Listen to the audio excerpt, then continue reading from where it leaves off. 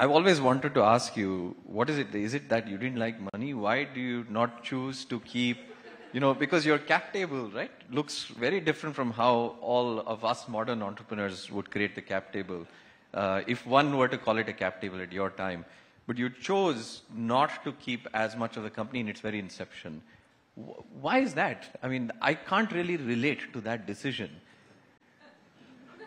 No. I mean, I mean, I'm projecting here. I think No, really, I don't know. I mean, the reality is I can only speak for myself. I enjoyed the company of people who are happy. I enjoyed the company of people who felt I was fair to the extent possible. I enjoyed the company of people who thought that it was their company.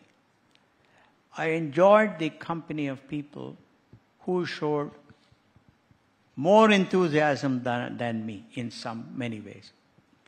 So I knew that in order to do that, I cannot say that I will keep the major percentage and then you guys do that. That is my personality. I'm not saying there's anything right or wrong about it. These are all personal philosophies. And as I told you,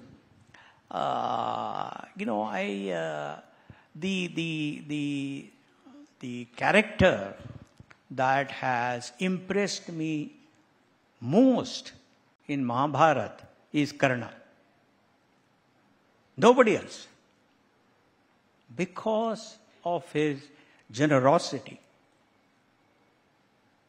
So I think that's the way that I grew up.